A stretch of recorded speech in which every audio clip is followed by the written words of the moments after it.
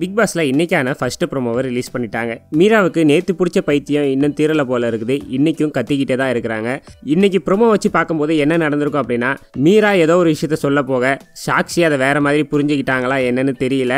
நடிப்புக்கு மொழி தேவை கிடையாது, ஊமையா இருக்கிறவங்க கூட நடிக்கலாம் அப்படின்ற மாதிரி மீரா சொல்லிக்கிட்டு இருக்கிறாங்க. அதை பத்தி எல்லாரும் பேசிட்டு இருக்கவும் சாக்ஷி உடனே எழுந்து பயங்கரமா கத்தி, இந்த இடத்துல எதுக்கு கல்ச்சரல் டிஃப்ரென்ஸை கொண்டு வரீங்க, இதை பற்றி பேசாதீங்க, நான் இதை அக்செப்ட் பண்ணிக்கவே மாட்டேன் அப்படின்னு கத்திட்டு அங்கேருந்து கிளம்புறாங்க. அவங்க பின்னாடியே ஷெரீனும் போகிறாங்க. அப்போ மீரா எல்லாருக்கும் அவங்களுடைய ஒப்பீனியனை சொல்கிறதுக்கான உரிமை இருக்குது. 5 வாரமாக நான் எந்த தப்புமே பண்ணாமல் என்னையை நாமினேட் பண்ணிக்கிட்டே இருக்கிறீங்களே, நான் ஏதாவது கத்தனா கோவப்பட்டனா அப்படின்னு கேட்குறாங்க. ஏமா மீரா, நீ எந்த தப்புமேவா பண்ணாமல் இருக்கிற? அதுக்கப்புறம் வெளியே சாக்ஷி பயங்கரமாக அழுதுகிட்டு இருக்கிறாங்க. அப்போ எல்லாரும் அவங்கள சமாதானப்படுத்துகிறாங்க. அப்போ ஒரு வார்த்தை சொல்கிறாங்க, நீ நல்லா தான் தமிழ் பேசுகிற, உன்னை யாரும் எதுவும் சொல்லலை அப்படின்ற மாதிரி சொல்லிட்டு இருக்கிறாங்க. அதோட அந்த ப்ரோமோ முடியுது. அநேகமாக மீரா சாக்ஷியை ஆல்ரெடி போன வாரத்தில் சொல்லியிருந்தாங்க இல்லையா, உனக்கு சரியாக தமிழ் புரியல, ஒரு விஷயத்த சொன்னால் நீ அதை வேறு மாதிரி புரிஞ்சுக்கிட்டு வேற ஒரு அர்த்தத்தில் எல்லாருக்கிட்டையும் சொல்லிடுற அப்படின்னு, அதே தான் இப்போவும் சொல்லியிருப்பாங்கன்னு நினைக்கிறேன். ஸோ அதனால் ஒரு பிரச்சனை வந்திருக்குது போல இருக்குது.